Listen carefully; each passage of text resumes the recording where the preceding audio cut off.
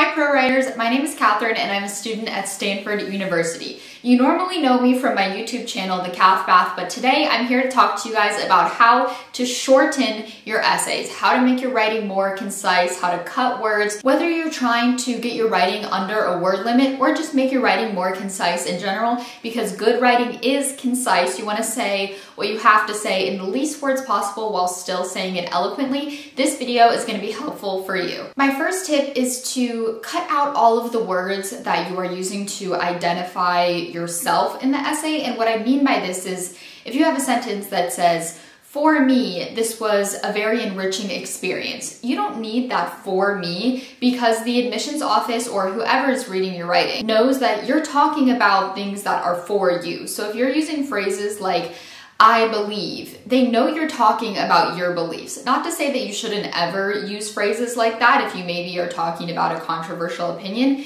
but if you're saying like "I believe," "for me," "it seemed to me," a lot of times I find that writers use these words unnecessarily. So go through your essay, find every place where you have any sort of like "for me," "it seemed to me" kind of a thing, and analyze, do I really need this here? What if I took it out? Would the reader still be able to infer that I was talking about my thoughts and my experiences? My next tip may seem rather intuitive, but you'd be surprised how often I see this happening in the essays that I review.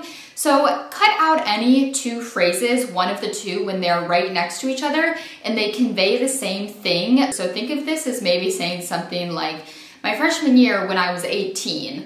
So your freshman year is indicating the time frame and sort of your age, and so is "when I was 18. You don't need both of those. Pick through your essay, see anywhere you have that sort of like, you know, descriptive phrase, comma, descriptive phrase, and do those descriptive phrases mean the same thing? If yes, it's a really great place to cut down your words because you're not losing any of the meaning of your essay. My next couple tips can just take out kind of one word at a time here and there, but I think if you do all of these, it can really add up throughout your writing. So the first one of these is anywhere that you have comma and or some type of like comma conjunction, if it's appropriate, you can replace that with a semicolon. So maybe that just cuts 3 words throughout your whole essay, but hey, if you're 3 words over the word limit, that's exactly what you need. So a semicolon can be used to connect two independent clauses, but make sure those independent clauses are related in some type of way. I'm sure if you're already using a conjunction between them, they are, but just want to throw that out there. The next tip for just getting that like one word gone is to look at the word "that." So often I see students in their essays using the word "that" unnecessarily. Think of this as something like, "He said that I was nice" versus "he said I was nice." I think when we're speaking, we have a tendency to overuse the word "that" and it translates into our writing. So I would say go through your essay, every single place you have written the word "that", see if you can read it without the word "that", and does it still make sense? If yes, cut it out. My next tip for just getting that one word out of there is to cut out unnecessary descriptive details. So sometimes you have descriptive details that are necessary to setting the mood or the tone of the story or even just like the setting period, but sometimes we just use details that we don't need. Think of this as like saying he shut the front door behind him versus saying he shut the door behind him.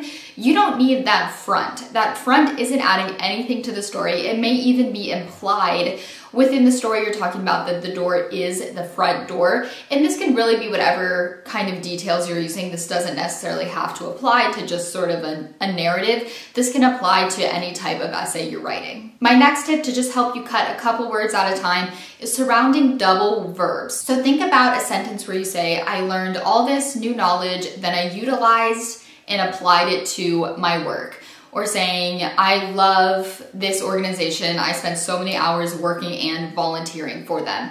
So I think a lot of times when we're writing, we have a tendency to kind of want to put in the most amount of interesting best words we can. So we have a tendency to use double verbs such as utilize and apply or work and volunteer. When the words are too similar in meaning, of course they don't mean exactly the same thing, but they're too similar to need both of them, especially when you're in a word crunch. Okay guys, thanks for watching. Those are all my tips for this video. Make sure you check out the next one to learn more tips about how to improve your writing.